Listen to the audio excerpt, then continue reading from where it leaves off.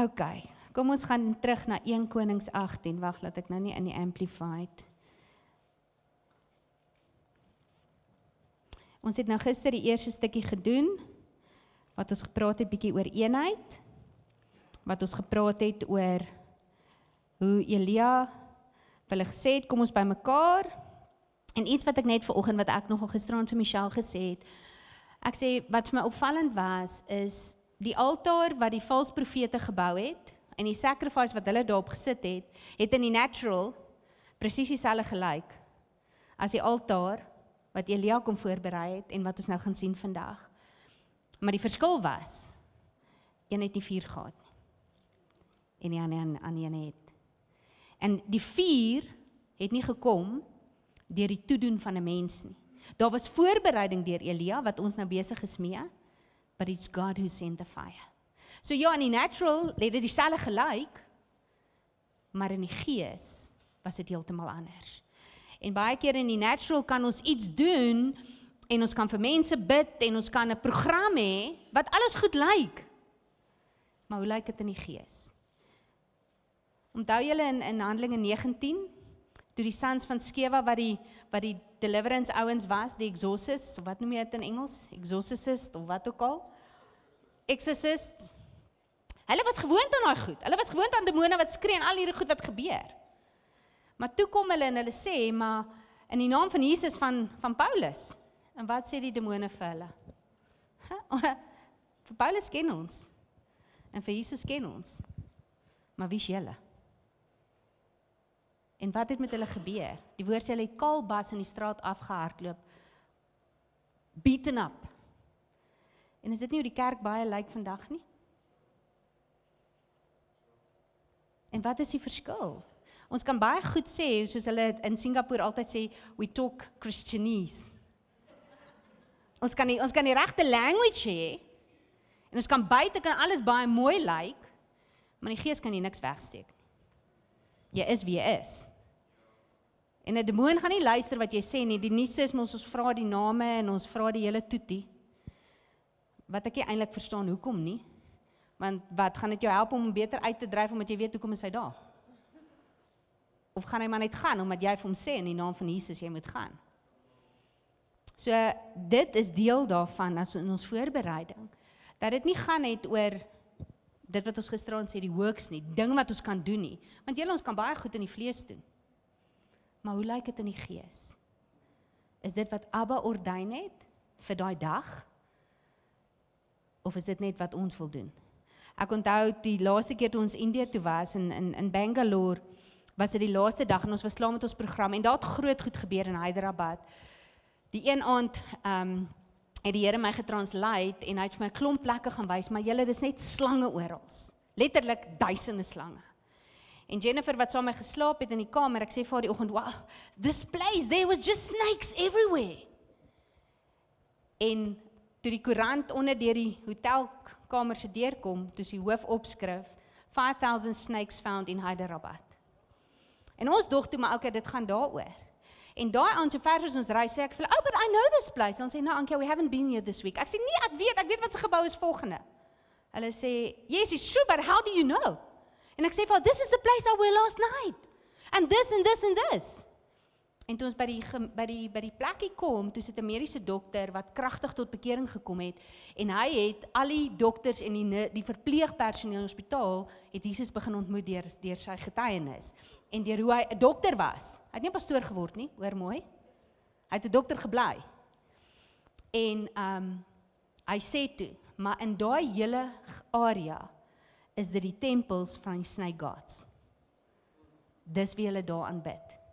So toe ek nie in my onthou copy and paste mode gegaan en gesê, o ja, wat het ons nou weer laas jaar in 'n missie gedoen toe ons slange gesien het in die gees nie? Nee, toe sê ek vir hulle, okay, julle as team môre vas en bid julle. Geen biryani môre nie. Hoekom? Want ons wil hoor wat sê Abba. Wat moet met hierdie slange gebeur? Nie wat dink ons moet gebeur nie. Wat is ons geleer moet gebeur nie. En toe het ons gevas en bid. En van daar af toe gaan ons Bangalore toe. En die laaste oggend na al die programme, toe vra hulle, Ankia, wat wil jy eet vandag? Ek sê, as dit moontlik asseblief net 'n burger. Vergeet ek's in Indië, die burger is in afval chicken, want hulle mag nie bees eet nie. Maar ten minste vat hulle ons na 'n plek toe en hulle sê toe die eienaar se Christen. Maar daai oggend, voor enigiets begin het, sê die Heilige Gees, today I want to touch the 6-year-old boy. En ek dog, maar hier's niemand 6 jaar oud in ons team nie. Maar ek het geleer, I only do what I see my father do. En die middagete toe ons daar eet, toe wys die Here vir my die eienaar en hy sê, pray for him. En die Here wys my sy longe is pikswart.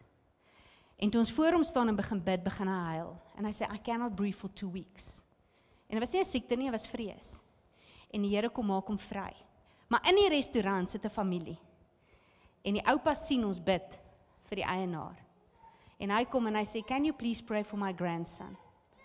Ek sê, of course. En ek kyk vir die team, want in Bangalore in die strate, as jy 'n Christen is en jy bid, dan sluit hulle jou toe. Dan kan jy gearresteer word. Nou, ons is op pad uit. So, ek is okay daarmee, maar ek weet nie of die res van die team okay is daarmee nie. En toe hy hom bring, toe is die seentjie 6 jaar oud.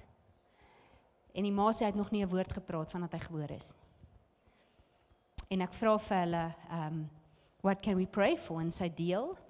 En al wat ons gedoen het, julle, ons het nie begin demone uitjaag nie. Ons het nie begin in tale bid vir 3 ure nie. Want wat het Abba die oggend in die hotelkamer gesê? Minister to him. En ek het gaan kniel en ek het sy handjies gevat en in sy oogies gekyk. En ek het gesê, say thank you.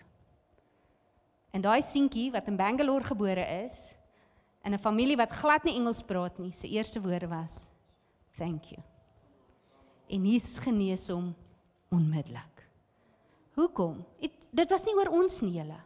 Dit het nie gegaan oor, die salwing het gekom en almal het skielik goosebumps gekry en geweet, nou sit, hier kom dit nie. Nee.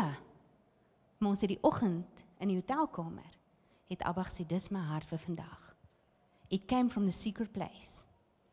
En toe die oomblik daar is, it just happened. Because it's his heart. En dis wat presies met Elia gebeur het. Maar om daar te kom, moet ons vanuit die secret place opereer.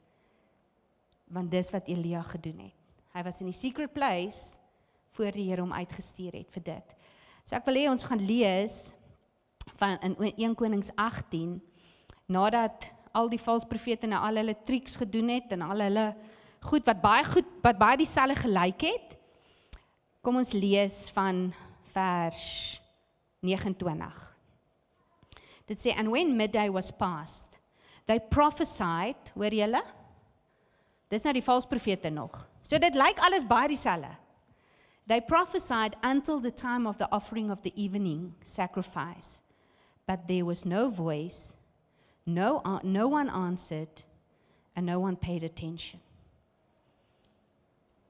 Nou, dis hartseer om te sê, maar dit is ongelukkig baie wat ons sien vandag. Baie goed wat gebeur, baie goed wat gedoen word, maar waar is die vrug? Waar is dit wat moet getuig van dis God se teenwoordigheid? Vers 30 sê, but then Elijah said to all the people, come near to me. So all the people came near, and he repaired the altar of the Lord that was broken down. Onthou wat ek glo gisteraand, ons altare gaan reg bly. Jy gaan continuously, oor hierdie volgende jare, gaan jy seker maak jou altaar is in plek. Hy gaan nie afgebreek word nie. Jy gaan nie na 2 weke terug in ou routine, in ou program, maar ons gaan seker maak ons altaar bly repair. And he repaired the altar of the Lord that was broken down. En vers 31 sê, and Elijah took 12 stones, according to the number of the tribes of the sons of Jacob, to whom the word of the Lord had come, saying, Israel shall be your name. And then, with the 12 stones, he built an altar in the name of the Lord, and he made a trench around it. 2 goed wat ons in hierdie eerste sessie vanoggend gaan doen. Die nommer 12 is die profetiese nommer vir God se autoriteit. God se governance, God se koninkryk. So, ons weet reg deur die woord, die nommer 12 is baie significant. Maar wat Elia hier kom herstel het, en hy het gesê, wat ook al ons doen, ons kan hierdie altaar bou, en hy kan baie lyk, soos die een wat die valse profete gebou het. Maar ons doen dit nie omdat ons dit moet doen nie. Of wil doen nie. Ons doen dit onder God se autoriteit. En dis waar die 12 profeties, wie van julle het julle 12 stene gaan teken gisteraan? OK. So ek wil hê, ek gaan net met julle deel vandag wat die Here met my kom deel het, maar ons gaan nou in ons stilte tyd, gaan ons Matteus 5, 6 en 7 gaan jy self lees. Want die 4 julle kom, want dis God se hart. Hy sê in die laaste dae sal ek my gees uitstort op alle vlees. Julle seuns en dogters sal profeteer, die ou manne gaan drome droom, die jong manne gaan visioene sien, op alle male and female servants, I will pour out my spirit. Maar wat maak dat daai 4 nie doodgaan nie? Wat maak dat dit wat die Here deur jou doen, nie net vir 'n oomblik is? Dis karakter. Voor Jesus die disippels uitgestuur het, Matteus 19:11, en gesê, gaan dryf die demone uit, gaan genees die siekes, het hy Matteus 5, 6 en 7 hulle kom leer oor karakter. Oor hoe om te leef. Want hoekom? Hy sê, if you follow my word, these things will follow. It will confirm my word. Signs, miracles and wonders. Ons hoef nie te soek nie, julle. In Johannes 14, van vers 12 af, praat Jesus en hy sê vir hulle almal, en dis die skrif wat almal soek. When you believe in my name, you will do the things I did and greater. En dis die deel wat almal soek. Maar die eerste deel van believe in my name, en dan die tweede deel wat hy daarna sê is, whatever you ask in my name then, I will do it. Maar daai woord name, in Hebreëus, is die woord shame. S-H-E-M, maar jy spreek hom uit shame.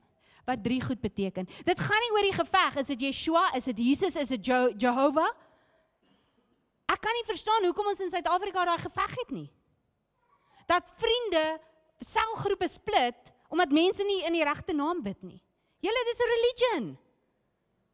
Want weet jy wat, as Hannes in die huis instap, of die kinders sê papa, of die kinders sê wat ook al, daddy, of hulle net 'n woord sê, hy weet presies wanneer met hom gepraat word.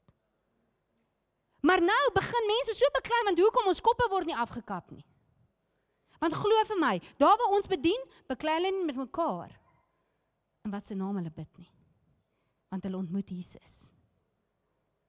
Hulle ontmoet nie 'n religion nie. Daar's nie tyd vir om te beklei oor wat 'n naam, hoe moet ons dit doen nie. Dit gaan oor verhouding van die begin tot die einde. Want môre leef ek dalk nie meer nie. En wat was die vrug van my verhouding met hom? Maar in Suid-Afrika het ons te veel tyd.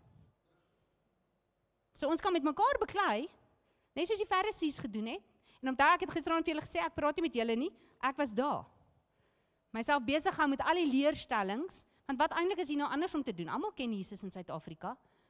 En ons maak dit seker ons almal groei 'n bietjie. En ons adres ons eie issues, maar verder is ons comfortable. Niemand kom na jou toe en sê, hoorie, as jy weer oor Jesus praat, dan gaan ons jou onterf nie. Maar dan sê ons nie as hulle van ons skinder, Ankia, ek word so gepersecute. Hulle skinder net van jou, mense doen dit. Tel op jou kop en loop verder. Jy is nie gepersecute nie. Hulle skinder maar net. That's life. Maar, toe Jesus hierdie ouens kom leer, en hy vir hulle hierdie goed kom sê, toe is die eerste ding wat hy vir hulle kom sê is, hoe verander ons jou karakter? Hoe word jy eerstens my verteenwoordiger? Nie deur die miracles, die signs en die wonders nie. Nie die goed wat jy moet gaan doen nie. So die eerste betekenis van daai woord shame, wat hy sê, in the name of the Lord, is karakter. Die karakter van Jesus. En dit gaan ons nou na kyk, in Matteus 5, 6 en 7. En julle, dis nie so maklik nie. To have the gift, it's his gift anyway. En dis hoekom hy sê in Romeine, it's without repentance, it is without, it will never be taken back. It's irrevocable. So wanneer jy die gift het jy die gift. So of jy nou vir die Here sing of vir die wêreld sing, jy gaan nie skielik gaan die Here sê, jy sing nie meer vir my nie, nou kan jy môre nie sing nie. Dis waar sê hy vandaan kom, hulle het 'n gift. Dis waar kinders wat eintlik van kleins af die Here sien, die eerste ding wat hulle sê is, nee, die derde oog is oop, maak dit toe. En dan word hulle 40 jaar oud, doen 'n profeteskool en besef maar, ek wil eintlik die Here se stem hoor. Ek wil eintlik engele sien. Maar toe ek klein was, het my ma en pa nie geweet nie, so toe hou ons my derde oog toe. Jy het nooit 'n derde oog gehad nie. Want jy was nooit in die okkult nie. Jy het eintlik net as 'n profetiese kind 'n gift gehad om te sien, maar niemand het dit verstaan nie. En nou vas en bid jy en jy veg teen alles, want ek wil tog net sien, Ankia. So ja, is daar 'n ding soos 'n derde oog wanneer iemand in die okkulte is? Ja. Maar onthou net, die vyand kan net kopie. Hy vat wat God gegee het en hy kom vertwist dit. Dis soos kan ons deur mure loop?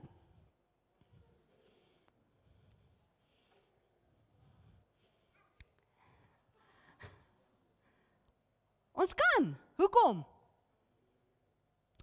Het Jesus deur 'n muur geloop? Yes! So, een Sondag is julle ouens nog lekker hier fellowship. Andrea en ek kom hier deur die dak, moenie skrik nie. Want dis wat ek bid julle.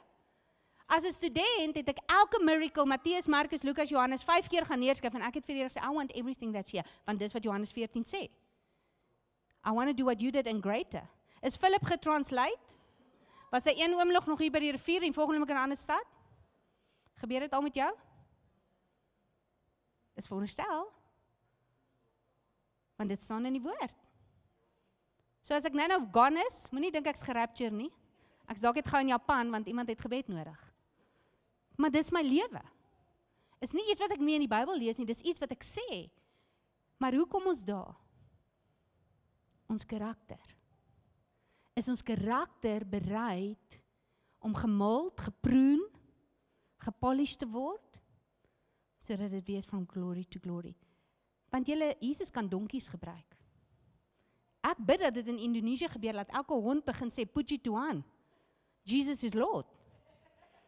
Dat as elke ou in sy huis instap, daar herlewing kan wees in een dag.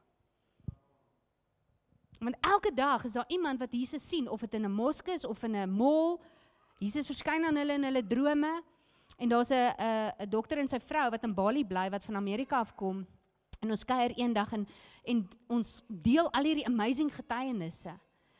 En dan sê toe nou nogals, ons sê vir hom, is dit nie awesome, wat die Here doen in hierdie moslemlande? Hy sê nee, dis glad nie awesome nie. Ek tog vir so 'n oomblik, hallo, dit is awesome. Hy sê, because Jesus said, I'm giving you the Holy Spirit, you go and do it. Maar omdat ons te sleg en te lui is, moet hy dit self kom doen. Dit is 'n ouch woord, maar dis waar. Toe corona net begin en ons kom van daai kant van die wêreld af, jy weet waar corona begin het, dis arme China vervloek en almal 5G en al hierdie goed. Niemand het gebid vir die 1.7 biljoen, hoeveel is in China? Wat Jesus nie ken nie. Want dis mos me, myself and I. En dis een van die boustene. Ons wil die vuur hê, maar waarvoor is die vuur? In Handelinge 1 vers 8 sê Jesus, hy sê, when you go, en ons weet hulle moes weg, you will receive power to become my witness when the Holy Spirit comes. Nou daai woord power is dunamis. Hy sê, en daai woord witness, weet julle wat is daai woord in Grieks? Ons sien dit net as 'n getuie, want ons wil mos net die goeie goed sien, nê? Van die genesing en die break, so daai lied het my so gebless vanoggend. Maar daai woord in Grieks is die woord martyr. Nou is dit iets lekker om te hoor? Dat jy eintlik die Heilige Gees ontvang, sodat hulle maar jou kop kan afkap?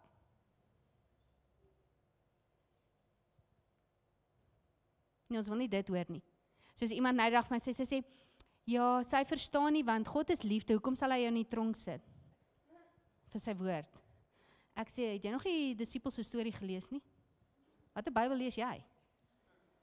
En as jy wil, kom bedien net saam met ons so 2 maande. Jy gaan dalk dan, of Jesus regtig begin dien, of jy gaan jou rug op hom draai. Want as ons gekonfronteer word met daai realiteit, dis maklik om hier te sê, ek sal my lewe neerlê, maar as hulle die oggend vir jou opstaan en vir jou sê, okay, daar gaan 300 mense opdag om te preek, maar Ankia, jy gaan dalk nooit weer die son sien nie. Want dis die realiteit wat in Vietnam gebeur het. En ek het vir Hannes gebel en gesê, dis die realiteit, wat kies ons? Hy het gesê, wel, jy gaan afval doen wat die Here sê, so ons sal maar net bid. En hulle het my vletjie gegee en hulle gesê, Ankia, as hulle inkom, ons gaan op die 3de vloer wees, maar as die vletjies blaas, en jy blaas, of jy blaas jou vletjie, moet jy net hardloop. As ons jou weer sien ons jou weer, maar as ons jou nie weer sien nie. Die oom, wat die hoof van die kerk is, was 40 jaar al in die tronk. Dan bedien hy soveel mense in die tronk, dat hulle hom laat uitgaan. Sal ons dit doen? Of wanneer die Here nie gou genoeg ons gebed beantwoord nie, dan is ons klaar in die gat. Sit ons soos Elia onder die boom. Kijk, sorry julle, maar dis die realiteit. Ons wil die 4 wees, maar die 4 begin, as jy Matteus 5, 6 en 7 gaan lees, is deel van daai stene. Jesus begin met die Beatitudes. En die eerste ding wat hy hulle teach, is daai karakter, sy karakter. En dis hoekom ek gesê het, as jy nie bereid is om jou lewe neer te lê nie, moenie my eers volg nie. Het dit verander, of is dit nog steeds die waarheid? Nee, maar Ankia, die Here gaan nie my dit vir hom te doen nie. So hoe is jy anders as die ouens in Iran, Irak, Rusland? Hoe is ons anders as die ondergrondse kerk in Gorontalo? Of die vervolgde kerk? Wat kom, en ons kan hulle net 2-2 bedien, want as iemand sien, hulle is in 'n groter groep, dan word hulle onmiddellik doodgemaak. Het die Here ons meer lief as vir hulle? Nee, inteendeel, ek dink baie keer, die Here staan by hulle, die laaste keer toe ons daar gaan bedien het, ek gaan nou weer soen toe, was daar 'n vrou, sy was 8 maande swanger. En toe ons haar voete was, en vir die Here vra, maar wat kan ons met haar deel? Toe sê sy, hulle het die vorige week, het die polisie haar vir ure geslaan en haar maag geskop, om te aborteer. En julle, ek en Hannes huil, en ons vra vir haar, maar, verstaan, was dit nie seer nie, verstaan, hoe doen julle dit? Sy sê, I felt nothing. Because the only thing that I thought was, Lord, if I get to live one more day, I'm asking for one more soul.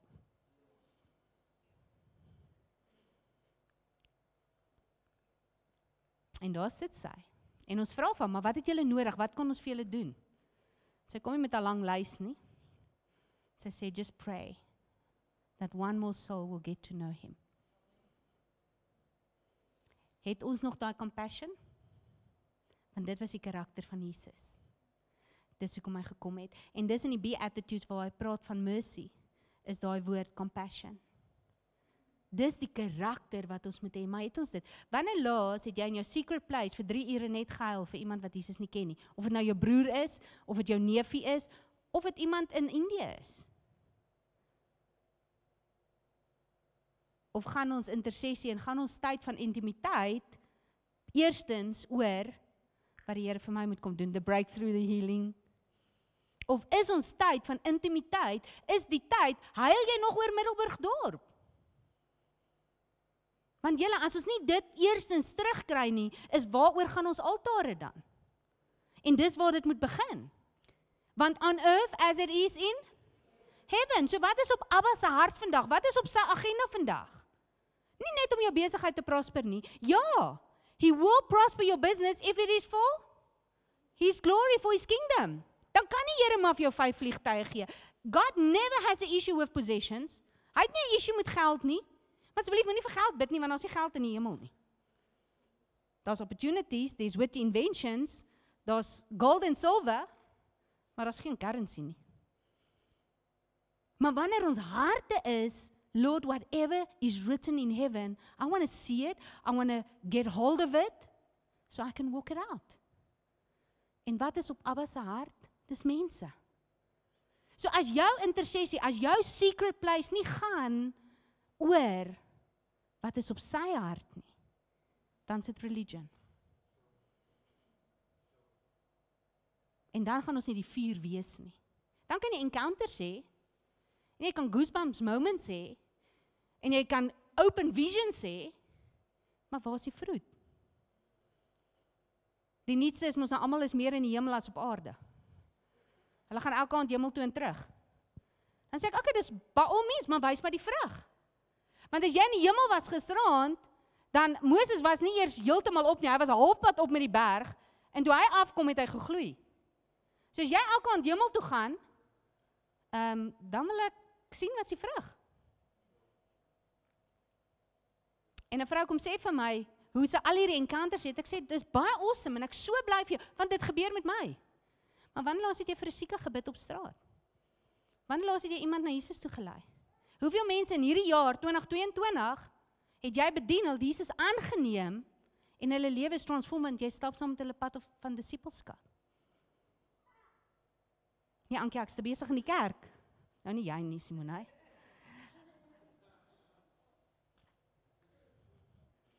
Maar julle, as dit nie is wat ons mee besig is nie, dan is ons besig met religion. En onthou net, die mense wat oor jou pad kom, gaan die Here nie Willem of Andreas stuur nie. Want jy is elke dag daar. So dis een van die boustene wat Elia van praat, as hy praat van die mercy, as Jesus praat van die mercy in Matteus 5, is dit daai compassion, want hoekom dis sy karakter. So wat ook al ons in sy naam vra, wat ook al ons vra met sy karakter, sê die woord, sal hy doen. Wie gaan dit doen? Hy. En dan raak bediening maklik. Hoekom? Hy sê nie in Matteus 11 vers 28 tot 30, julle wat moeg en oorlaai is, kom en volg my, en dan sit lippe teen die klippe. Dan gaan julle eers suffer. Wat sê hy? En ek gaan die juk van die wêreld van julle afhaal, en my juk op julle sit wat? Swaar of lig? Maar partykeer as jy ou sien wat Jesus ken, dan lyk dit of hulle baie swaar dra.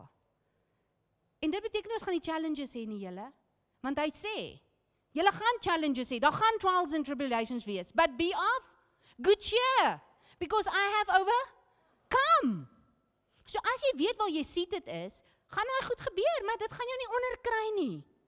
Want jy weet, jy is die kop en nie die stert nie.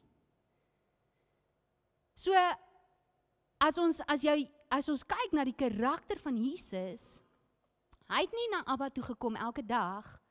Inteendeel, toe die mense hom wil volg, toe sê hy maar, ek het nie eens 'n plek om my kop neer te lê nie. Maar wat doen ons?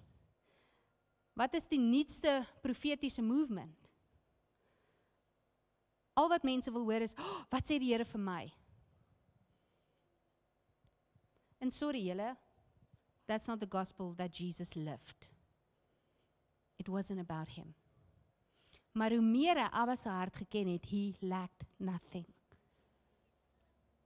So as die Here vir jou 50 huise gee, waarvoor werk hy 50 huise?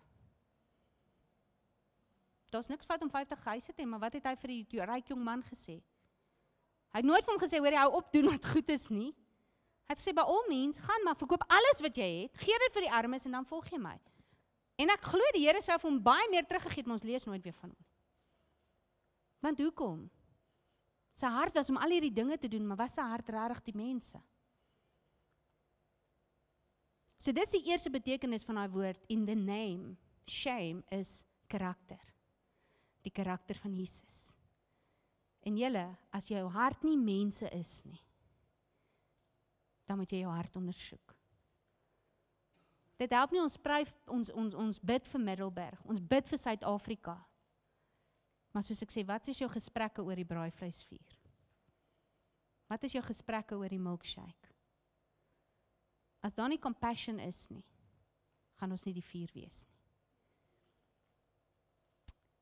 Die tweede betekenis van daai woord, shame, the name of the Lord, is autoriteit. En in Lukas 10:19 is 'n skrif, dink ek, wat elke liewe Christen ken, en ons wil dit so graag sien, want die woord sê, ek gee aan julle autoriteit, om op slange en skorpioene te trap, over all the power of the enemy, and nothing shall by any means hurt or harm you. Is dit waar? Yes. Maar, daar waar hy sê, I give you power of authority, die exousia, over the power of the enemy. Daai woord power is dunamis. En wat het ek nou vir julle gesê? Handelinge 1 vers 8 praat van dunamis. So wat ons sien, wêreldwyd, is die kerk kry dunamis, want ons ontvang die Heilige Gees, toe Jesus reeds op hulle geblaas het, hy gesê, ontvang die Heilige Gees. So wanneer jy wedergebore is, het jy die Heilige Gees. Maar die vraag is, ken jy hom, sien jy hom, hoor jy hom? En dis wat Johannes 14 van praat, toe Jesus gesê het, julle sal doen wat ek doen, en groter dinge, eerstens in my naam, moet julle vra, nie omdat jy dink is 'n goeie idee nie, met my karakter onder my autoriteit om my te eer, en dan sê hy, en die helper, die Heilige Gees, wat die wêreld nie kan sien, kan ontvang, of kan ken nie. So, as ons sê, ons het autoriteit, exousia, gaan dit nie oor wat jy doen nie. Dis nie jou idee nie. Dis nie oor iemand te siek, jy gaan bid nie. Die woord exousia beteken, iemand te siek, Abba, wat wil jy moet ek doen? Ek onthou die heel eerste keer toe ek in Singapore instap, vat hulle my hospitaal toe en hulle sê, daar's 'n tannie, ons moet asseblief al gaan bid. En toe ek in die kamer instap, toe sê die Here, sy gaan binne 2 ure sterf, roep haar gesin. Sy moet met haar seun regmaak, want sy gaan huis toe. Ek sê, ek gaan nie dit sê nie. Ek het nou net geland, en daar gaat nou wat. Hulle sê, hierdie vrou vlieg al die pad van Suid-Afrika om te kom sê, iemand gaan dood. Nou maak ons allerhande 'n klein small talk, want ek gaan nie dit sê nie. En die Heilige Gees sê, wel, dan bid jy nie. Nou, idle ek maar. Want een ding, my fear of God is more than the fear of man. Iemand sê gisterand, maar jy's bold. Omdat ek kom uit 'n regsprofessie, so, I fear God more than man.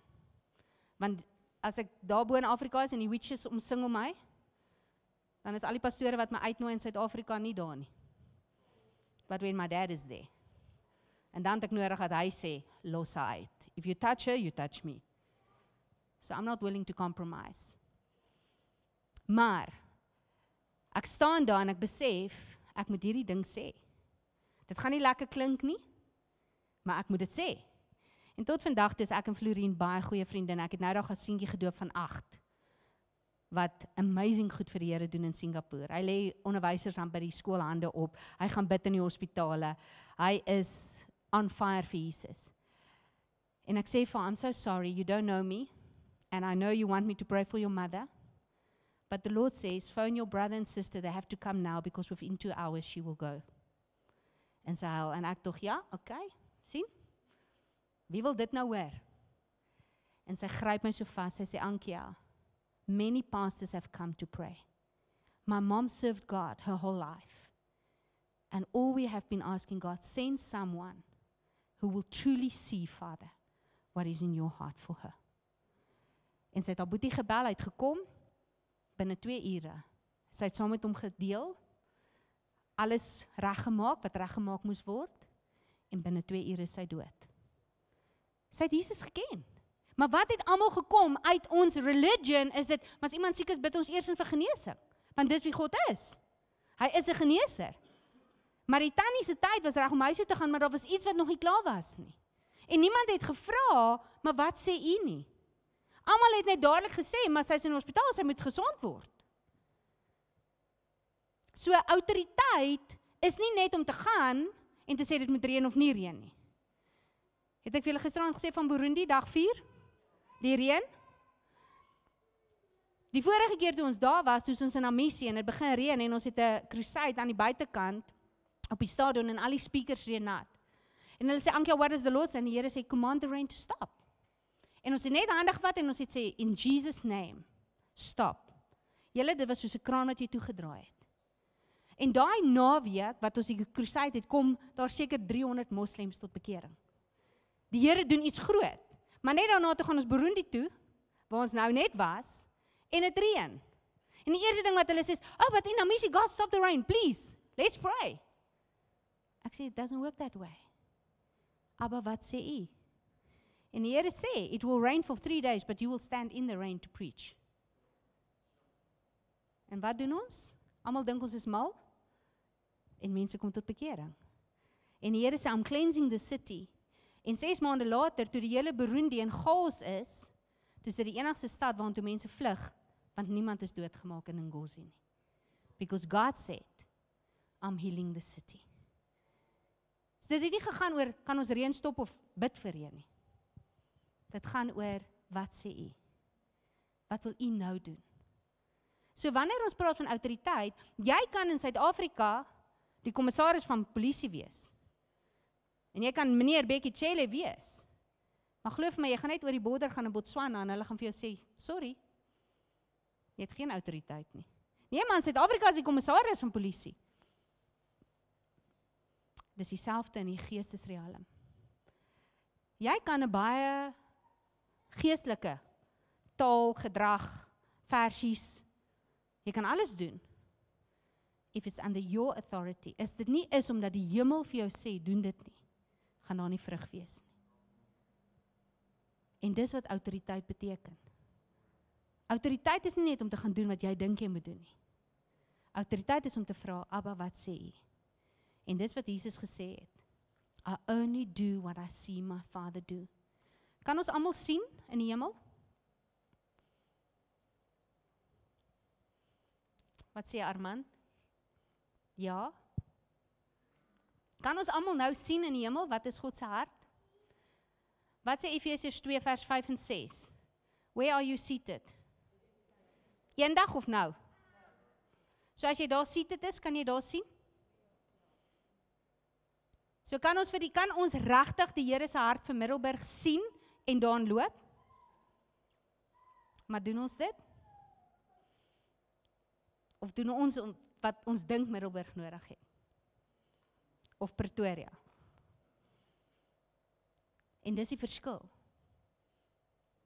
If you know what is ordained in heaven, what is that authority? Het Jesus gegaan en elke dooie opgewek? Het hy dooies opgewek? Hoekom net party?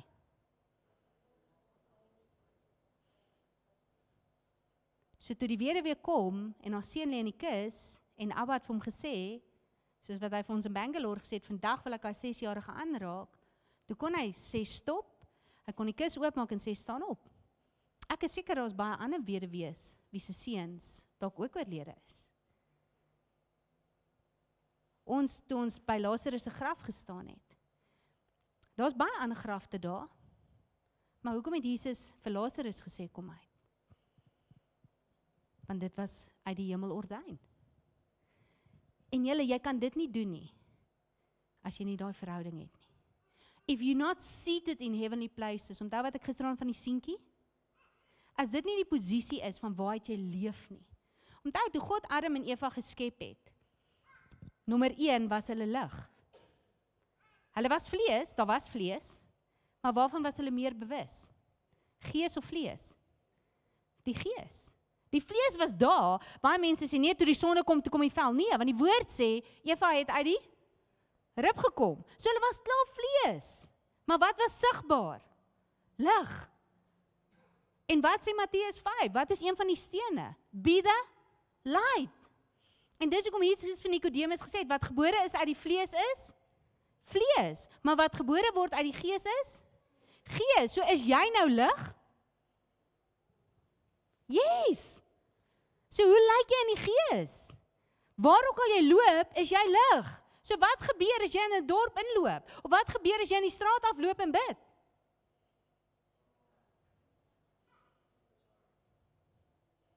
Maar as jy nog self nie weet mooi jy is lig nie, en jy beklei nog ninja style met duisternis, dan is dit dunamis teen dunamis. En wat gebeur? Ons raak moeg. Ons sien nie vrug nie. Maar as jy besef, okay, maar ek het gesterf, en nou loop ek in Christus, want hy is lig, en daarom is ek nou die lig, dan wie ook al jou sien, kan sien, daar is lig. Daar is 'n foto wat ek nou sal share, wat is dit Luan, wat Luan vir ons kan opsit, toe ons 'n vrou in Bethlehem gedoop het, wat die Here letterlik vir haar woord gegee het oor die teater en gesê sy sal lig word. En op haar oomblik, die vrou wat die video neem, begin toe rondskuif. En sy sê toe, maar sy kon nie ons gesigte mee sien nie. Want eers het ek lig, die lig was agter, sê sy, en toe kom dit deur my gesig en toe word sy lig. En miskien anders kan jy dit gou met hom, ek weet net, jy iPhone of het jy Samsung? Dan kan Hannes dit gou vir jou airdrop.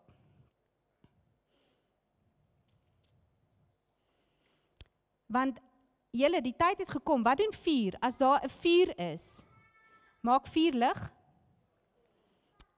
Kan daar ene stuur asseblief? En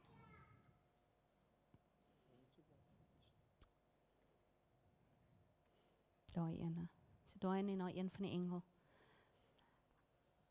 As jy 'n vuur word,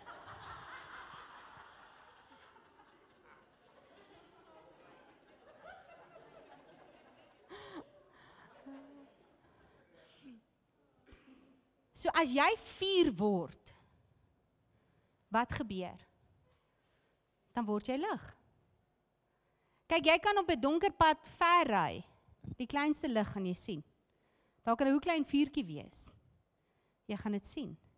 En wat sê Matteus 5? Hy sê, you are the light unto the world, en a city on a, okay? So in Middelburg, hoe lyk die kerk? The city on the hill? Wat is meer sigbaar? Lig of duisternis? So kan julle dink, as al 80 van ons lig word, en julle loop in Midwater, of in, wat is die mall se naam? Middelburg Mall. Hoe gaan die mall begin lyk? Maar gebeur dit? Nou die dag is ek in Dischem, en die vrou sê, sy het 'n hoofpyn. Ek sê, kan ek gou vir jou bid? Maar sy skrik so groot. Sy sê, yes, you can. Ek sê, okay, kom. Sy sê, hier! Ek sê, maar jy het nou hoofpyn, hè? Het jy gedink ek gaan jou WhatsApp? En mense dink ek's weird. Is dit nie hoe Jesus geleef het nie? So as jou kop seer is in Dischem, gaan ek nie vir jou kerk toe nooi en sê, hoorie, kom Sondag en ek seker die pastoor gaan vir jou bid nie.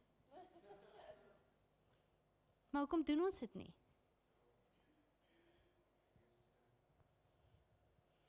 We are the city on the hill. Dis een van die boustene.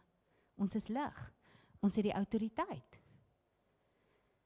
Maar as jy dit nie, as daai vuur nie konstant brand nie, en dis af en aan, encounter to encounter, konferensie tot konferensie, miracle to miracle, wat gebeur? Jou eie geestelike lewe gaan soos 'n rollercoaster. Dan is jy, wow, daarbo, en dan hoop, slaan jy rock bottom. En hoe moet dit wees? We are seated in Christ. We are built on the rock. En ons lig skyn. Hy's nie dan bright, en as ons 'n kar van voor af sien, haal ons brights af en sit ons op dim. Want wat gaan die mense sê? Hou op om jou brights af te sit, omdat jy bang is wat die mense gaan sê. Shine bright. Laat jou liggie skyn, soos 'n diamant. Amen. So as ons praat van daai autoriteit, is dit nie oor wat ons kan doen nie. Kan ons die siekes genees? Ja. Kan ons die demone uitdryf? Het julle al gehoor mense sê, ek het nou 8 ure deliverance gedoen, ek spoot uit. Het julle dit al gehoor? Of hoor ek dit net in Afrika? Het julle dit al gehoor? Nou, is dit hoe Jesus deliverance gedoen het? Hoe het Jesus dit gedoen? Nou, waar kry ons al hierdie van die triks?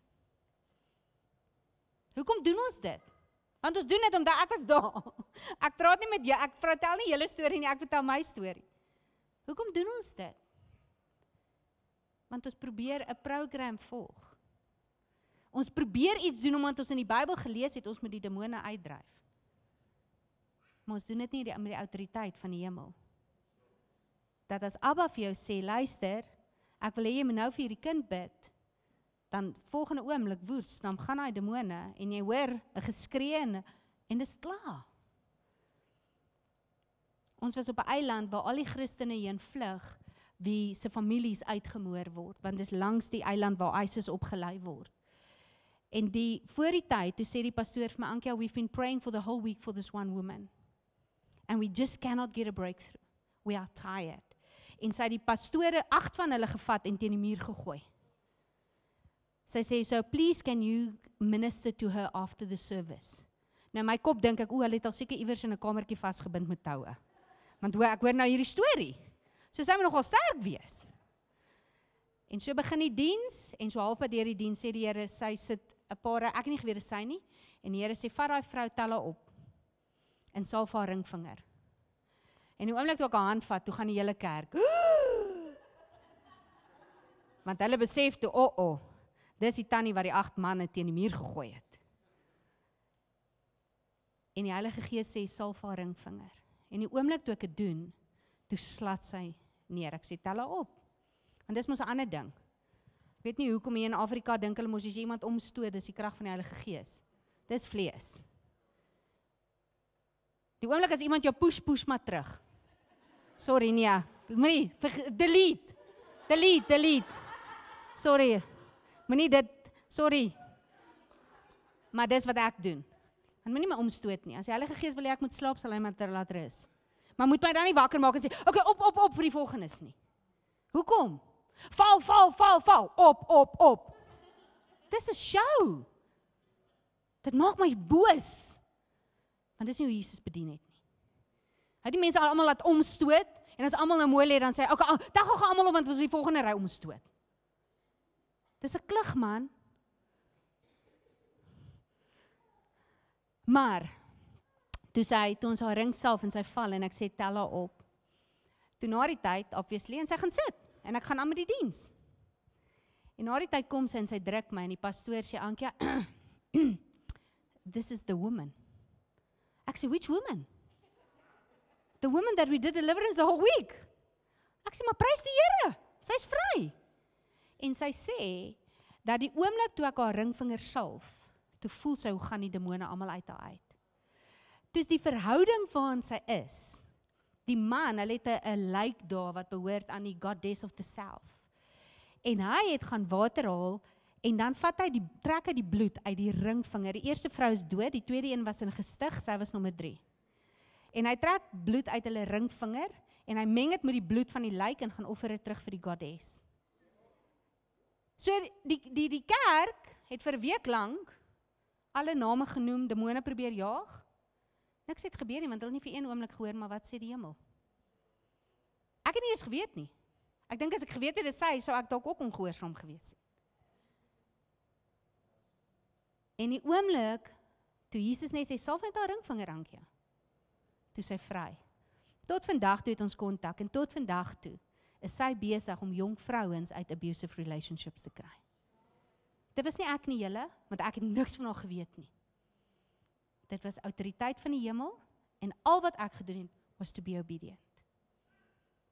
En dis waaroor dit gaan. Wanneer ons die autoriteit van die hemel verstaan, hoef jy dit nie te gaan soek nie. Hy wat in jou is, 1 Johannes 4 vers 4, is groter as hy wat in die wêreld is. Is dit met 'n konferensie? Is dit die hele tyd? Is dit as jy in Pick n Pay koop en die Here sê skielik vir jou, nie Jacobs vandag nie, koop Dou Egberts? Nee, Here, maar niemand van ons drink dit nie, behalwe Loan. Om dan te sê, hoekom? O nee, want hy kom koffie drink later. En die Here weet, dis wat hy wil hê. Nee, maar dis nie spiritual nie. Dis waar autoriteit begin. Die eerste vrou wat totaal van AIDS genees was nie iemand waarvoor ek gebid het nie. Sy was sy is nog steeds 'n mediese dokter in Nairobi. En ons was by 'n konferensie en die Here sê, Ankia, gee jou skoene vir. En omtrent dis nie sulke mooi vloere nie, dis stof. En ek kyk eers, ek dink, nee, ek dink die size gaan nie fit nie. Maar nou is dit heeltyd in my kop. En die Here sê, dis nie jou probleem nie. Kan ek jou skoene groter of kleiner maak? Jy gee dit net. Nou dink ek, okay, maar die stof. En die Here sê, gee jou skoene. En toe ons terug is in Suid-Afrika, toe stuur sy 'n e-mail. Toe sê sy, daai dag, toe ek jou skoene aan my voete sit, toe kom elektrisiteit uit die grond deur my liggaam. En niemand het geweet nie. Maar ek was besig om dood te gaan van AIDS. Maar ek wil vandag vir jou sê, ek is skoon. Want God het my genees. Dit het niks met my te doen nie. Ek het nie eens geweet dat sy siek was nie. Tot vandag toe plant sy kerke. Hoekom? Because God wants to use simple obedience. Dis die autoriteit van die hemel. Nie om 'n konferensie te hê, en daar's 500 mense bymekaar, en almal skree, en almal spring, en almal val, en dan 3 maande later vra jy, ja, okay, gebruik jou nou weer. Hoor, Jesu menai, ja, daai konferensie was so awesome. Wat het die Here in jou lewe gedoen? Ja, Jesus, weet jy, daai konferensie was awesome, en die weet daai aand, en die 3 maande daarna? As daar nie vrug is nie, was dit gees of vlees? En dis hoekom ek op 'n plek is om vir die Here te sê, ek wil nie eers meer eintlik mense hande op lê nie. Maar die woord sê lê mense hande op, so ek sal dit aanhou doen. Maar my gebed is mense moet in die kerk instap en hulle moet Jesus ervaar, hulle moet Jesus ontmoet, sodat wanneer hulle by die huis is, het hulle nie nodig om Ankia te bel nie. Want ek het Jesus ontmoet. Dis hoekom, toe Petrus verby mense geloop het, sê die woord, sy shadow, maar julle, dit was nie sy fisiese skadu. En nou, as dit 12 uur is en die skadu is lank, kyk, sit gou die stretchers in 'n ry. Petrus stop.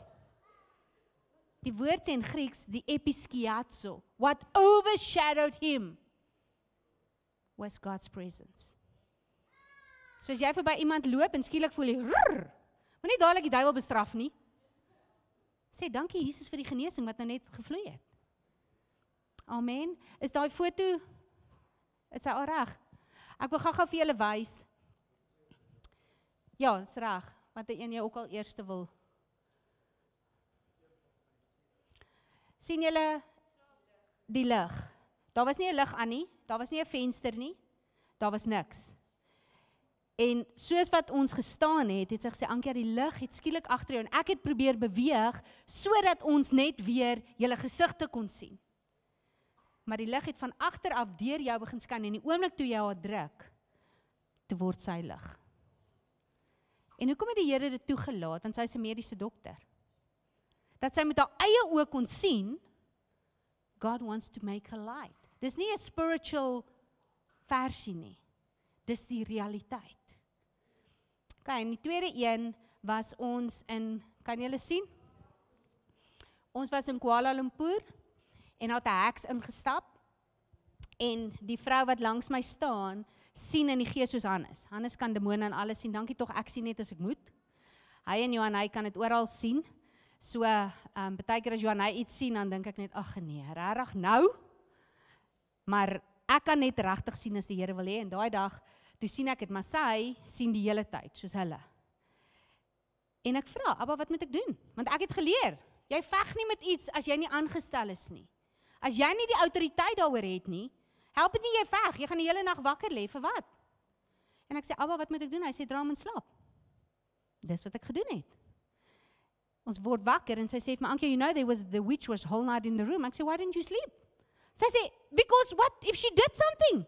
Ek sê, maar Abba het gesê, slaap. En sy sê, why? Ek sê, because he said he assigned 2 angels to watch over us. And she will not touch us. En net daarna toe gaan bid ons in daai prayer tower. En 'n klein dogtertjie neem 'n foto en sy skree en sy sê, I see 2 angels behind you guys. En toe sy die foto neem, toe was dit vir haar om te sien, maar dit wat God gesê het in die nag is waar. En as die Here vir jou sê, slaap rustig, dan slaap jy rustig. Ek kon omgedraai en gesê, maar ek gaan nou hierdie heks veg, want ek moes dit al doen. Ons was al op plekke in Afrika, waar die Here gesê het, maar nou wil ek hê jy moet autoriteit neem.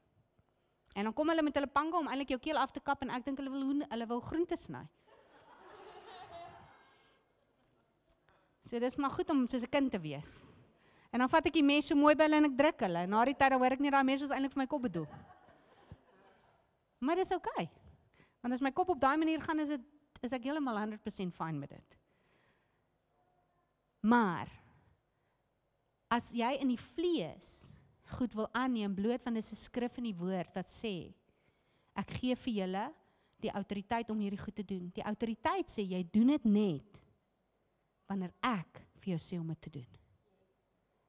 En dis wat dit beteken in die naam van Jesus. Met sy karakter, met sy autoriteit, wanneer hy vir jou die opdrag gee. En dis hoekom Petra het vanoggend 'n baie belangrike ding gesê. Julle gaan nie nou net in Middelburg begin goed doen nie, want glo vir my, as dit uit die vlees is, want Ankia het gesê, dan gaan julle einde September moeg wees. En julle gaan ophou. Maar as julle gaan in die secret place en sê, maar ons wil regtig hoor, Abba, wat sê u? Ons as die liggaam in Christus wat die lig is, hoe gaan ons Middelburg aan die brand kry vir u? Die strategie wat hy gee, it will bear fruit. En dit gaan jou nie moeg maak nie. Die derde betekenis van daai woord, autoriteit, naam, shame, is to honor him. Nie jy nie. En ongelukkig julle vandag, met die signs, miracles and wonders, gaan dit vir baie mense oor, hulle wil hê mense moet weet wat hulle doen. Mense raak gefrustreerd met my social media, hulle doen nou my social media uit Indië uit, want ek is net useless, en ek het geen begeerte dat mense weet wat ek doen nie, 0. Solank Abba weet, en solank die hemel weet waar ek is en wat ek doen, is ek 100% fine. Ek het nie nodig dat mense my post like, of mense weet waar ek is nie, maar omdat ons nou baie groepe in Indië het, en ons het baie groepe in Indonesië, wat 300 miljoen mense is, en in COVID, wat ons nie oral kon uitkom nie, moet ons hulle teach op so 'n manier, so hulle doen nou my social media uit Indië. Maar vir dit wat jy doen, as geen mens ooit vir jou kom dankie sê nie, gaan jy dit nog steeds doen. Weet julle hoeveel mense moet ons bedien, wat sê hulle het seer gekry, want hulle het al hierdie goed in die kerk gedoen, en niemand het hulle waardeer of dankie gesê nie.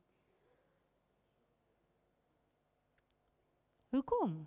Ons bly mens, onthou, wanneer jou gees gebore word, jou siel en jou vlees, disappear nie, want dan is jy Casper the Ghost, of 'n engel, wat jy nie eintlik kan word nie, so, jy bly siel en vlees, tot jou assignment, jou storie gepunt is, en klaar geskryf is, dan gaan jy net gees wees. Maar nou is jy gees eerste, maar jy het nog 'n siel en 'n vlees. Maar wanneer jou gees mens autoriteit neem, dan het jy nie nodig dat mense vir jou kom sê dankie nie. Toe die team van Singapore af nou saam met ons terugvlieg, en hulle sê, Ankia, but you know, you've ministered the whole week non-stop from morning till night. They didn't give you an offering. Did they actually pay your ticket? Nee. You mean you travel in Africa without asking a fee, without, ja, ek vra vir hulle, have I ever asked you guys a fee in Singapore? No. Ek sê, so why would I do it in Africa? Maar wat gebeur in die kerk vandag? Ons het profeteskole gehad, en die hartseer ding was, baie van die ouens wat ons genooi het, die een het reguit van, en sê, onthou net asseblief om my fooi in te betaal voor ek ry. Nou, hoekom doen jy dan wat jy doen? Die een ou het reguit vir my gesê, Ankia, jy kan as advokaat jouself gaan toerus en baie verdien. Eis dit, jy kan dit elke maand eis van die Here. Toe sê ek, is jy stupid? Hoekom sal ek dit ooit doen? Want dit wat ek gekies het, wat ons as 'n familie gekies het, is not because we are doing things for him. It's because we love him. En alles wat ek elke dag beleef, wil ek hê die wêreld moet beleef. Ek wil hê ander mense moet kan voel hoe lief hy vir hulle is. Hoekom gaan sit ek in Burundi in die stof met 'n vrou wat niemand anders by wil stop nie? Dis nie omdat iemand van my moet sien nie. Niemand weet ek's daar nie. Maar ek wil hê sy moet weet hoe lief Jesus haar het. Niemand gaan vir my 'n thank you card stuur nie. Maar wat gebeur in bediening?